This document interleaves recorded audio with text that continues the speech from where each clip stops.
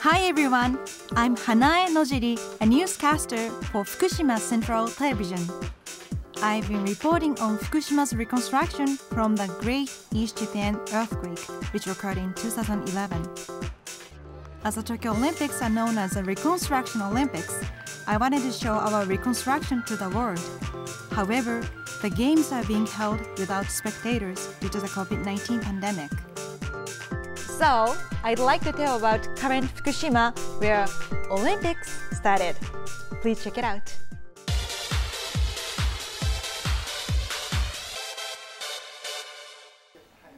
Namie Yakisoba fried noodle, a popular Fukushima dish. This is Teruo Serikawa, who makes Namie Yakisoba in this dining hall.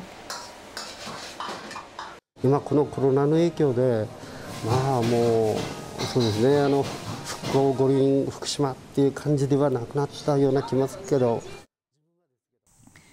On the second day of the games, the Japanese national softball team faced Mexico in Fukushima. Originally, because of these games, many spectators from all over the world would have visited Fukushima.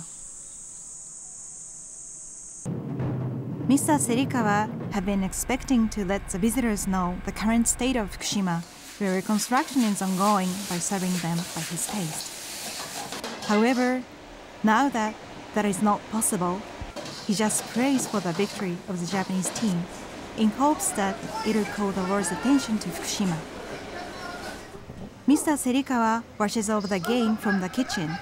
It seems that his prayers worked. Japan won! よかった。いやー、ね、嬉しくて涙出るよね、こういうの試合って。もう最高。日本が2連勝したこの福島の球場で、これで復興五輪なんだよね。